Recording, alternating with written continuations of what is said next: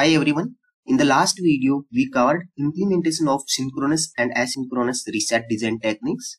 We also covered their advantage and disadvantage, and then which is the preferred reset design technique used in most of the SOC designs. So there we concluded that asynchronous reset assertion and synchronous de-assertion is basically preferred technique used in SOC designs. So if you have not gone through that video, I would recommend you to first go through that video so that you will understand this particular video in a better way. So in the previous video, we concluded that what is the problem with asynchronous reset assertion and de-assertion. So we saw that there is no problem during the asynchronous reset assertion, because even if the reset assertions happens near the active clock edge, and if the flip-flop moves to a metastable state, the flip-flop remains in metastable state only for a short period of time, because the reset is supposed to be applied for a quite long time, and eventually the flip-flop will get into the reset state. So during reset assertion, there is no problem, but asynchronous reset de-assertion has a problem. If the de-assertion happens near the active clock edge, or we will call it recovery and removal window, then the flip-flop might go into the metastable state. So as you can see in this waveform, our reset, this is a active reset signal, and the reset de-assertion happens here, which is basically near the rising edge of this clock. And as per the flip-flop architecture specification, the reset signal should be stable before T recovery time of the rising edge of the clock signal. And similarly, it should be stable for T removal time after the rising edge of the clock. So if there is any change in the reset signal during this window, the flip-flop might go into metastable state. So now we know that for our reset design technique, we have to use asynchronous reset assertion and synchronous de-assertion. And it should be such that this problem of metastability can be mitigated.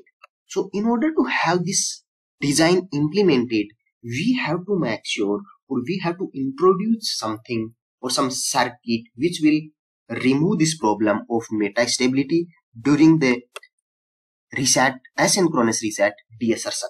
So here comes the solution of this problem, and the solution of this problem is nothing but a VDD-based reset synchronizer. So this is the VDD-based reset synchronizer. Here we are going to see how this circuit can avoid our asynchronous reset de-assertion metastability problem. So if you see here, this is our asynchronous reset signal, and instead of directly applying this signal to the reset pin of our design flip-flops, this is our design here, and suppose this is a flip-flop. So instead of the asynchronous reset signal applying directly to the flip-flop reset pin, we have introduced two flip-flops here. The input of the first flip-flop is nothing but connected to the VDD, that is power supply, and the output is connected to the second flip-flop input pin. And the second flip-flop output pin is basically connected to all the reset pins of our design flip-flop. So if you see here, during the reset assertion, so whenever the reset gets asserted, this flip-flop will get reset, this flip-flop will also get reset, and once it gets reset, the output, suppose this is active low reset, so this output will become 0, and this will reset all our design flip-flops. Now, what happens during the reset de-assertion? So during reset de-assertion, this flip-flop, the input of this flip-flop is connected to 1 VDD. Let's suppose this is 1, and now during reset state, this input, this point is 0, and this is also 0. So when the reset de-assertion happens, basically the clock signal of this flip-flop takes control, and now the data will be either the data input D data will be propagated to the output of this flip-flop, or the flip-flop will be in the reset state. So if the reset de-assertion has taken place, then at active clock edge, the D input will be propagated to the flip-flop output. And in the next clock edge, now in the first clock edge, this has become 1 and this is again 0 because this input was 0 at first clock edge. So let's see, this is our clock signal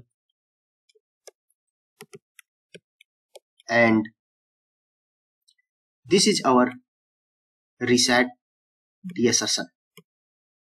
So this is active low reset, so let's de-assertion will happen like this. This is de-assertion.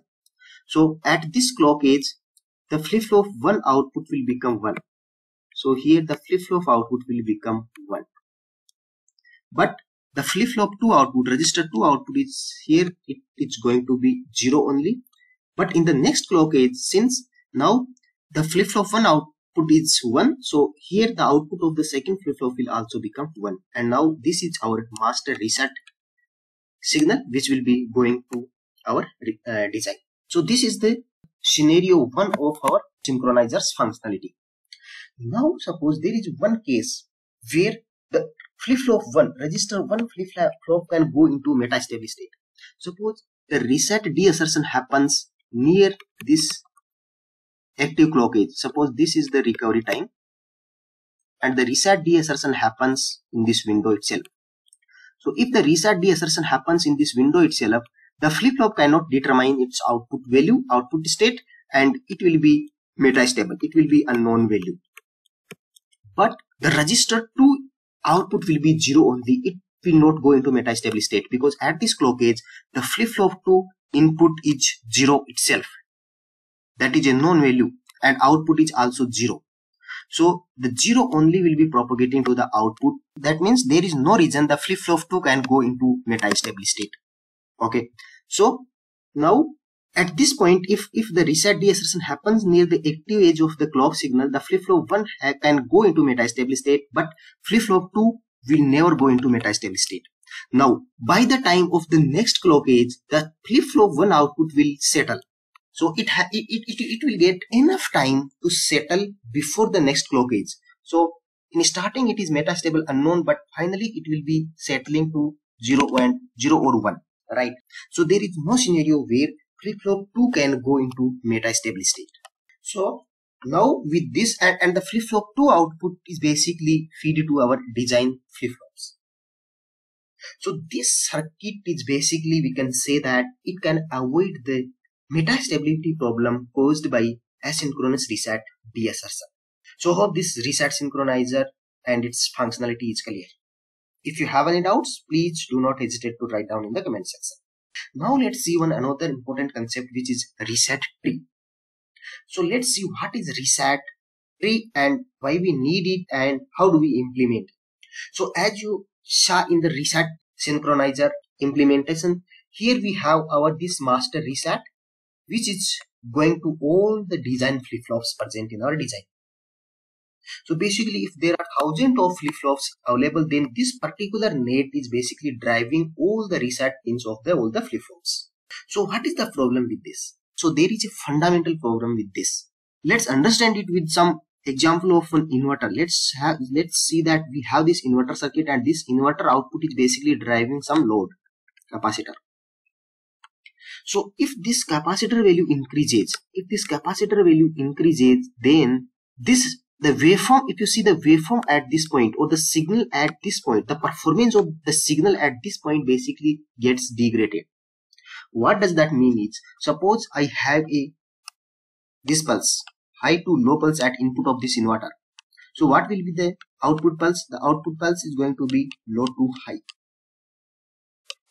Now the transition of this output pulse is basically depend on the load which it is driving. If this capacitance value is high, the time to charge this capacitor from value 0 to what is the maximum value of the voltage, the time, if the capacitor value is more, the time it takes to charge this capacitor will be more. That means the slope of the transition time is basically decreasing. So if the slope gets decreases, the transition time is basically increases, and this is not expected in the design. The slope of this signal, the slope should be approaching to the 90 degree, or the signal should be perfect, ideally expected as perfect square wave. So if this reset signal or this reset particular this net is driving so many flip-flops, basically it is driving the reset pin of lots of flip-flops here, so there will be lots of loading effect at this particular pin.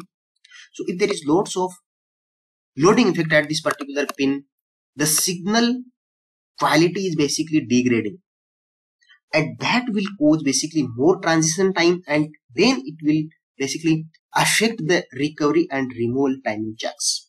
So we will study what is recovery and removal timing checks. We have already touched a little bit here. The recovery time is nothing but the time before the clock edge at which the reset signal should be stable, and removal time is after the clock edge, the time after the clock edge for which the reset signal should be stable. So if there is more transition time, that means the reset signal might get delayed and it can transition in this window. That will cause the reset, this basically this timing violation, reset and recovery and removal timing violation. So we do not expect a single reset net to drive all our design flip-flops, and hence we have to design a reset pin where we basically distribute the fan out in different blocks. So here we will insert some buffers. So buffers are inserted to improve the drive strength of this signal. So this reset signal here, suppose this is like this, with this buffer it will improve the drive strength. It will make the transitions short. Here we will see that our reset signal is basically fan out into 3 different signals, and then it will be going to different flops in our design. So basically this will avoid the loading effect at the reset net, and eventually it will help to improve our recovery and removal timing constraints. So I hope the need of reset tree and how it is implemented in the design is clear. If you have any doubts, please write down in the comment section. Also, if you like this video, please hit the like button and do not forget to subscribe this channel so that you will get notified as soon as I upload the next video. Thank you very much.